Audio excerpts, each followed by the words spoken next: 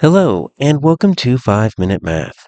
Today we are looking at the fifth grade concept of decimal division, specifically how we can understand how it's regular to whole number division, and we'll do it in 5 minutes or less.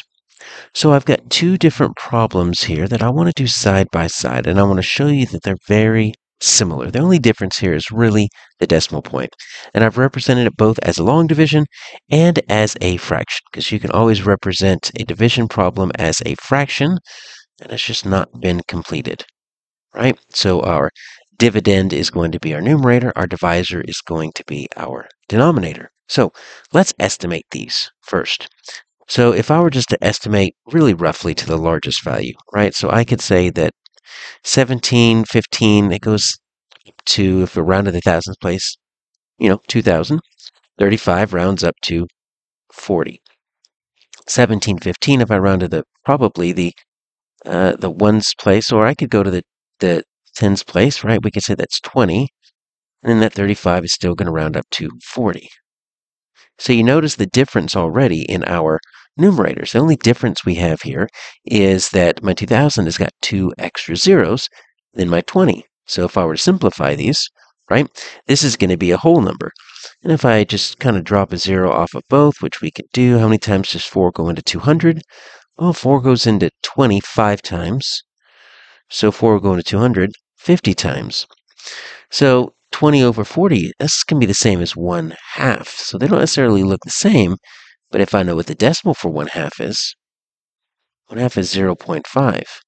And what's the difference between 50 and 0.5? Well, the difference between 50 and 0.5 is simply 2 decimal places. And what do we see here in this quotient right here, or this dividend, excuse me? We've got 2 digits behind the decimal. And that's the only difference.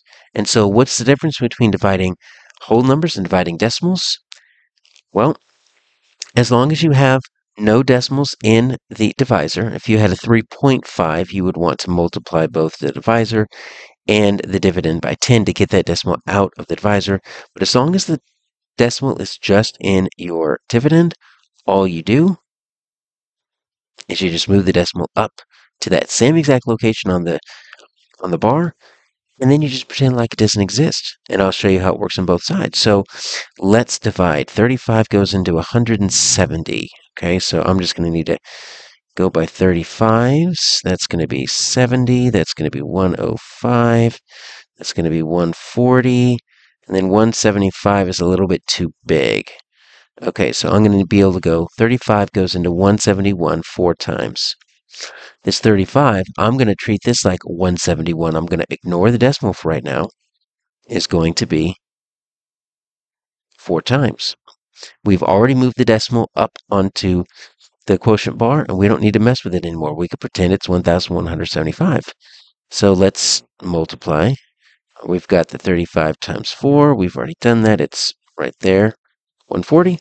So we are going to just subtract from both. Right, that's going to be 31. Let's bring down the 5.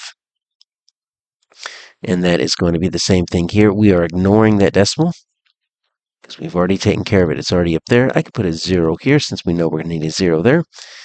And look, at this point, I'm dealing with the exact same problem. How many times does 35 go into 315? Well, 35 times 10 is going to be 350. That's really close. So I'm going to guess it's going to be 35 times 9. And let's see, that's going to be 45. That's 27. Add the 4 more, 28, 29, 30, 31. So there we go. So we could say that 35 is going to go into 315 9 times. And at this point, we have no remainder, so it's going to go in evenly. And what is the difference? Well, the difference is, take a look at my answers. Pretty clear here. 0.49 and just plain old 49. The difference is 2 decimal places. But where do those decimal places came from? Well, remember, we started this number with 2 digits behind the decimal, so we're going to end with 2 more digits behind the decimal than we would. Over here, we had no digits behind the decimal, so we're not going to start with any digits behind the decimal over there.